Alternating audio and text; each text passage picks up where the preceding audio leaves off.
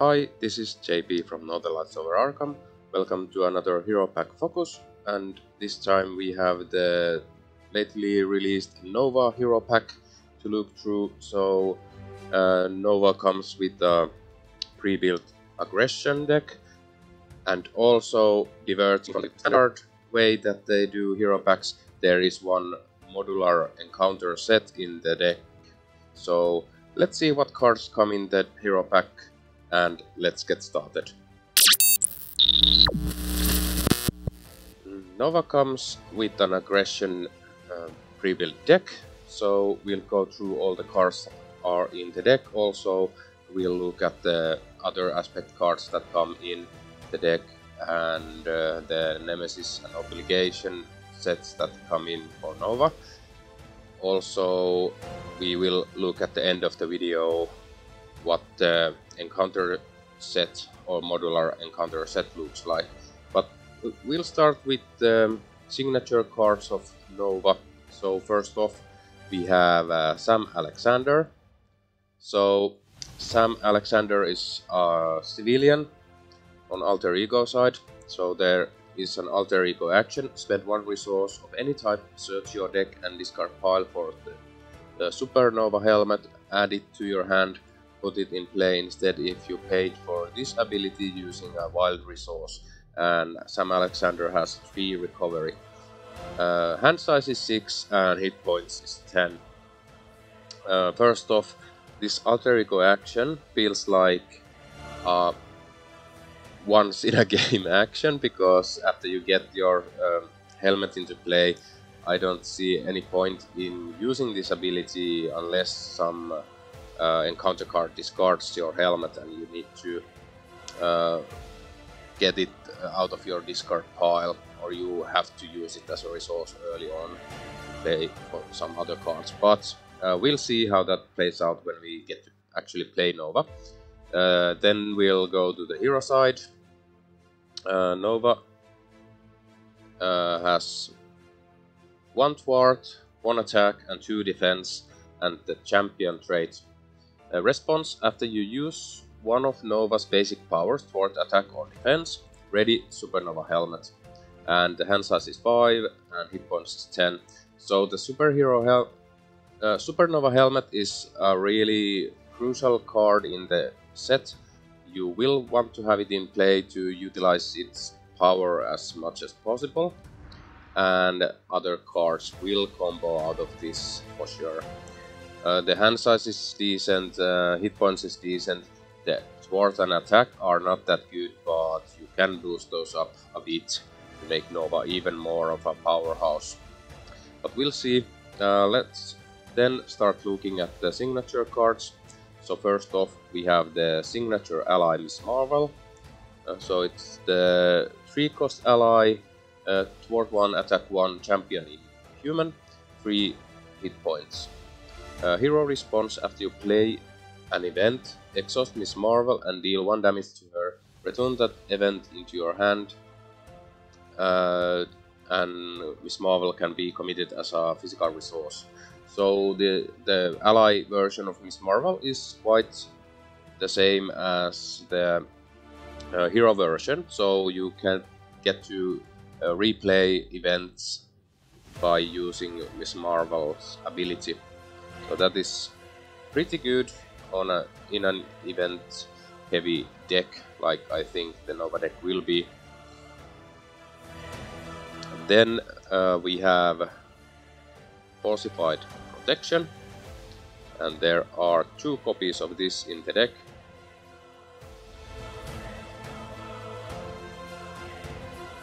So Falsified Protection is a 1-cost event. It's a superpower, Hero Interrupt. When a friendly character would take any amount of damage from an attack, prevent 3 of that damage. If you paid for this card using a wild resource, deal 3 damage to an enemy. And this can be committed as a physical resource. So again, I'm seeing a bad pattern here. So Nova really likes wild resources apparently. So you want to have a bunch of wild resources in your deck to utilize all of these extra abilities on these cards. So this looks like a good defensive event with some damage dealing abilities. Next up we have Lightspeed Flight, and there are actually 3 copies of this in the deck. So Lightspeed Flight is a 2-cost event. It's a superpower port, keyworded event. Double the number of wild resources generated while paying for this card. Hero action port, remove 3 threat from a scheme. So in this card you can play it with only 1 wild resource as it is doubled. So you don't need to have to commit a lot of cards to pay for this. So it's a good way to remove threat from a scheme, and this can be committed as a mental resource. Next we have another event. It is Potshot, and there are 3 copies of this. So Potshot is a 2-cost event. Attack superpower, double the number of wild resources generated while paying for this card. Hero action, attack, deal 4 damage to an enemy. So again, you can play this cheaper by using wild resources, and this can be committed as an energy resource. Then we have one of the more interesting cards in the Nova pack. It is the Unleash Nova Force. There are 2 copies of this in the deck. So it's a 1-cost event, superpower, max 1 per round. Hero action, until the end of the round, each time Nova defeats an enemy or removes the last threat from a scheme, ready Nova and draw a card. And this can be committed as an energy resource. So imagine playing this, then having like a bunch of small enemies in play. So you're just playing this, then hitting the enemies one by one, readying, drawing cards. There is no limit how many cards you can draw each round with this, so you could end up with a huge hand to play everything you have in the hand and have a really big turn. And as there are 2 copies of this, you are not necessarily waiting to get this into your hand to play it. So a really interesting card. I'm really waiting to see how that works out in a game. Next up we have our resource cards. It is the Connection to the World Mind. It is a resource card. Connection to the World Mind does not count towards your hand size. Interesting. And it is a wild resource, so you can have these in your hand and they don't limit the other cards in your hand, so immediately you are getting an immediate effect by having more resources to play the cards in your hand. So there are 2 copies of this, so I think this is a really good resource card, even though it only gives 1 resource. But it is a free card in your hand, so that is interesting. Then we have Jesse Alexander. Jesse is 2-cost support, persona, alter ego action, exhaust Jesse Alexander, shuffle 1 copy of Connection to the World Mind from your discard pile into your deck, draw 1 card, and it can be committed as a mental resource. So Jesse Alexander feels like a bit of not that good card, because Nova feels like you don't want to go to alter ego that much, but we'll see. Maybe you have to go to heal sometime, so if you have Jesse in play, then you get an extra card and you get an extra Connection to the World Mind back from your discard pile into your deck. So we'll see how that works. Then the highly hyped Supernova Helmet. It is a 1-cost upgrade. So actually this is the only upgrade in the Nova signature set. Supernova Helmet is armor traded 1-cost upgrade. Nova gains the aerial trait, hero resource, exhaust Supernova Helmet, generate a wild resource, and this can be committed as a mental resource. So some of the cards readied. Well, let's quickly see what Nova did. So after you use one of Nova's basic powers, ready Supernova Helmet, so you can use Supernova Helmet multiple times in a turn, which is really powerful. So you are not swamped, you are not drained out of resources by having this in play. So you really want to get this into play as fast as possible, and you can do that with the help of Nova's alter ego action. So those were all the signature cards. Next, let's look at the pre-built aggression deck. First off, we have a new aggression ally, the Locust. The Locust is a 2-cost ally with 1 thwart and 1 attack, and thwarting costs 2 consequential damage. She is a champion. Play only if your identity has this champion trait, so champion tribal there. Hero response after the Locust enters play. Add 1 aggression red event from your discard pile to your hand. So when you play this, you get an extra card for your discard, so you need to be mindful of when you play the Locust to have a red event in the discard pile, so you can utilize it better. And the Locust can be committed as an energy resource, so looking interesting. Then we have 2 copies of Jason Downs, and again I won't talk about earlier released cards that much. Then we have a new event, Pitch Back, and of course there are 3 copies of this. Pitch Back is 1-cost event, aerial attack. Play only if your identity has the aerial trait. Response: after your hero attacks, deal 4 damage to an enemy. So this seems like a good combo with Nova or other aerial heroes, as you might be using your basic attack to attack, but also you can play an attack event, then play this after that. So you can really combo this, but we'll see how that functions in a game. Then we have No Quarter, and of course there are 3 copies. No Quarter is 2-cost event, attack, requirement, physical resource. So a requirement means you need to spend at least 1 physical resource to play this card. Hero action, attack, deal 4 damage to an enemy. For each point of excess damage dealt to that enemy by this attack, discard the top card of your deck and add each aggression red card discarded this way to your hand. And this can be committed as a mental resource. So No Quarter gets you more cards from out of your deck, so you really want to be playing a heavy aggression deck and not just splashing some aggression in there to utilize this. So we'll see how that functions. Next up we have 1x1. There are 3 copies. 1x1 is 1-cost event. It is an attack, hero action attack, deal 2 damage to an enemy. If this attack defeats that enemy, deal 2 damage to an enemy.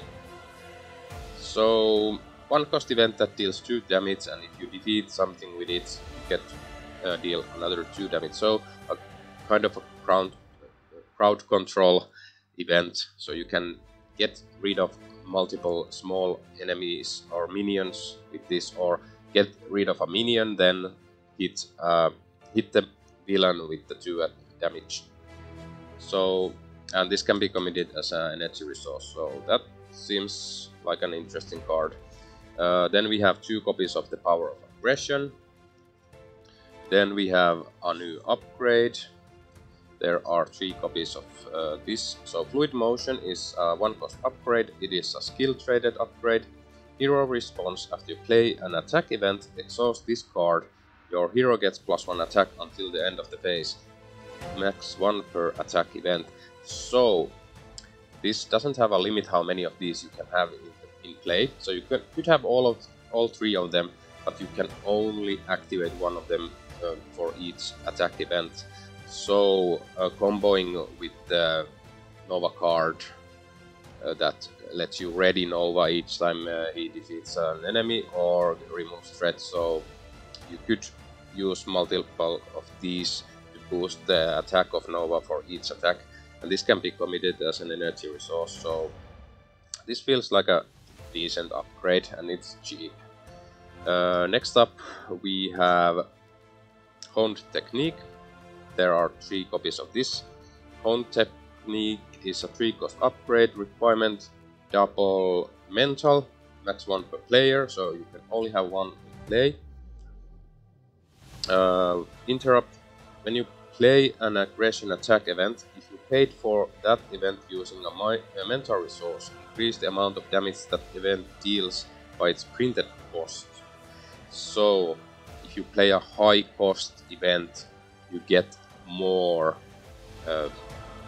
damage out of it with this. So a really interesting card, but I think not really good for this deck, because first off, there aren't that many mental resource cards or double cards, but of course you can use the power of aggression to play this.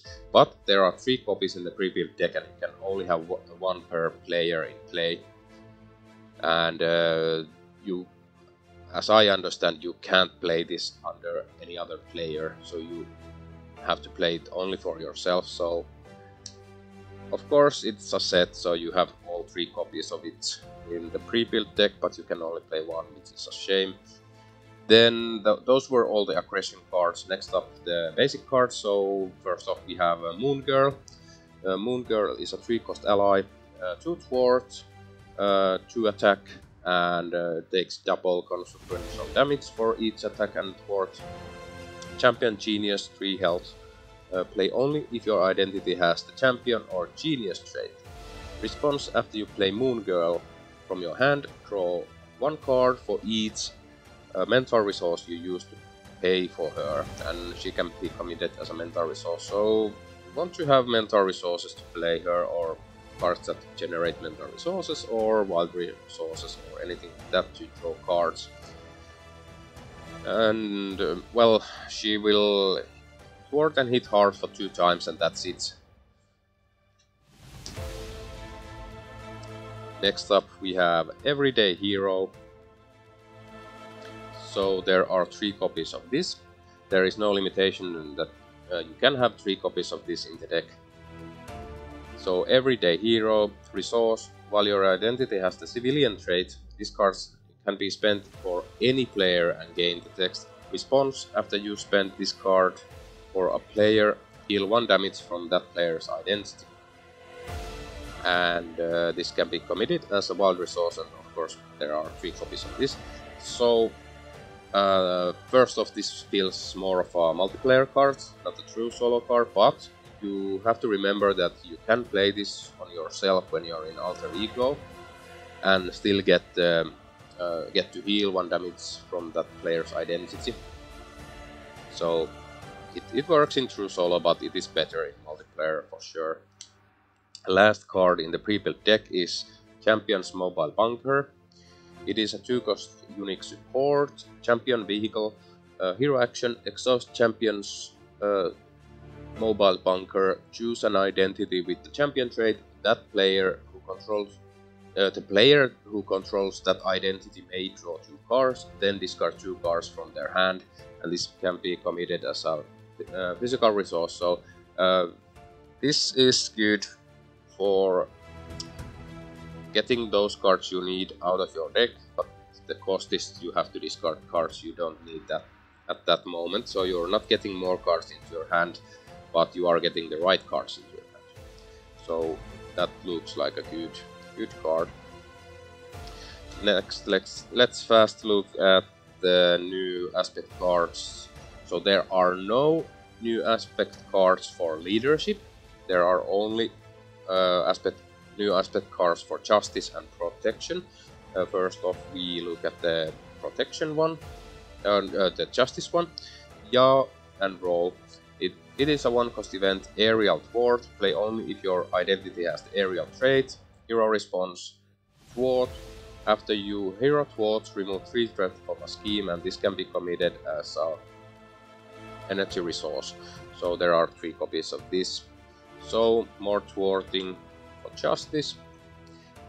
Lastly, of the player cards, there is the height advantage, 1 cost upgrade for protection. It is aerial tactic traded. While your identity has the aerial trait, reduce the amount of damage you take from each enemy attack by 1. Forced interrupt, when your turn begins, discard this card, so it stays in play for the villain phase, and you get to take less damage.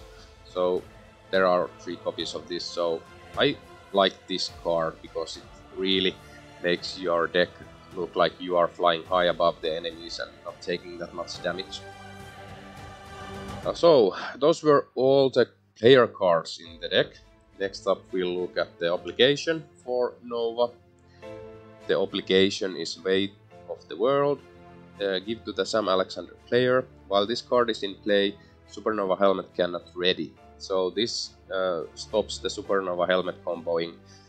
So you want to get rid of it. Alter Ego action, exhaust Sam Alexander, remove this obligation from the game. So not that hard of an obligation, but annoying one for sure. Then we'll go to the Nemesis set. So we have the Bring the War.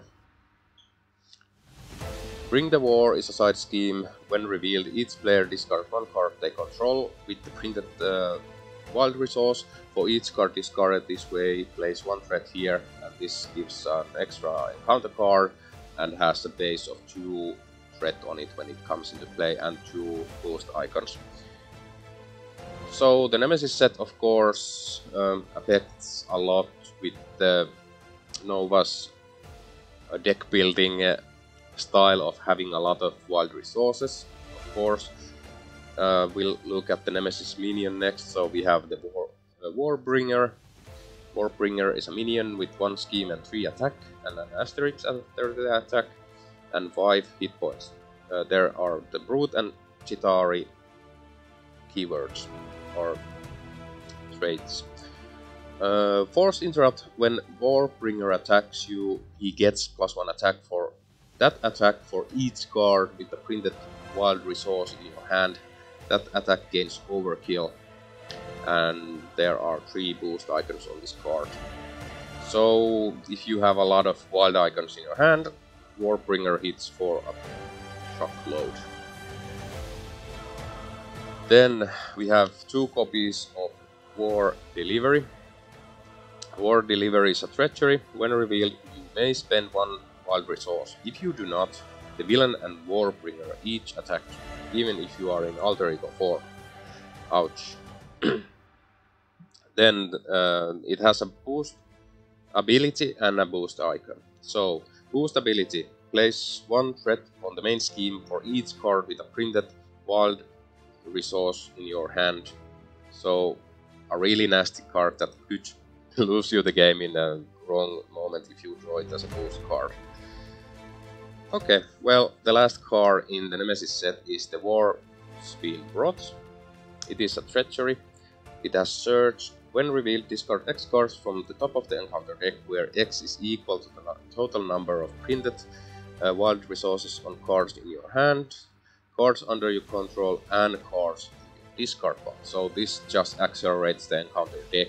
It doesn't do that much, but there is the Surge, so you will get another nasty card after you resolve this one. So not a nice card to run into, and there are no boost icons on that card. So that was everything that comes in Nova's Hero Pack and Nemesis set and the obligation, and also the other aspect cards.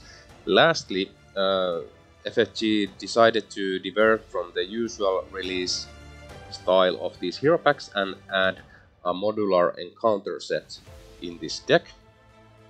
And the encounter set in question is Armadillo. So we have Armadillo.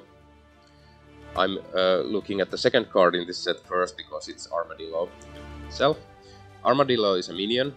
1 scheme, 2 attack, Brute, Elite Rated, 8 hit points, so a really tough one. He has toughness when he comes into play. Armadillo can have any number of tough status cards. Force response, after Armadillo activates against you, give him a tough status card. and 3 boost items. So Armadillo is pretty annoying to get out of play.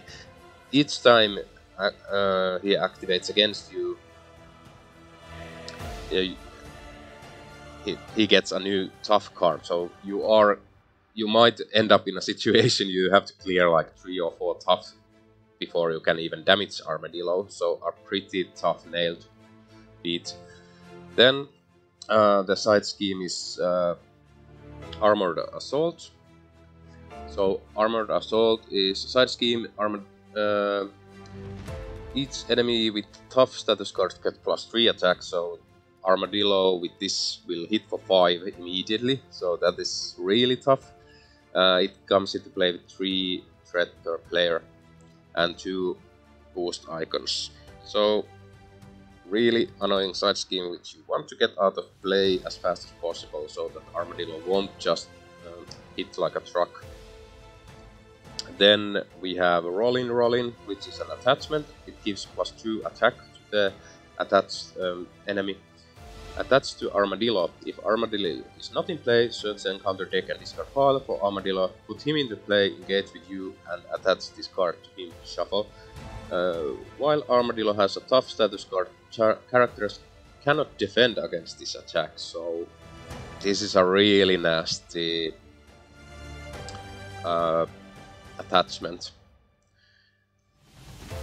Next up, we get the Tough and Tumble. It is a treachery. When revealed alter ego, each enemy with the tough status card schemes. If no enemy activated this way, this card gets searched. When revealed in hero, each enemy with tough status card attacks you. If no enemy activated this way, this card gets searched. So if there are tough status card enemies in play, this does something. If not, then it just searches. So that is interesting. Then we have 2 copies of Tough It Out. So Tough It Out is a treachery. When revealed, give Armadillo and the villain each tough status card. If one or fewer tough status cards were given this way, this card gets searched. Okay, so basically if the villain already has a tough status card, the villain can't get more tough status cards in play, so this might whiff if Armadillo is not in play, so that is why there is search. But yeah, there are 2 of these, and that is everything that comes in the Nova Hero Pack. So we also get a new encounter card. So I'm really excited to get Nova sleeved up and ready to play against something.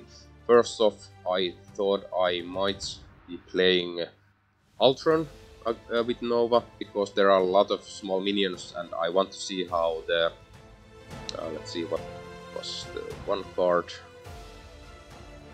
So I'm really interested in seeing how the Unleash the Nova Force card will handle a ton of small minions. So maybe I'll throw in instead of the usual recommended encounter set, the Armadillo set, just to see how that works. So we'll see, but I will be sleeving up the deck and playing a game shortly, so look forward to that gameplay.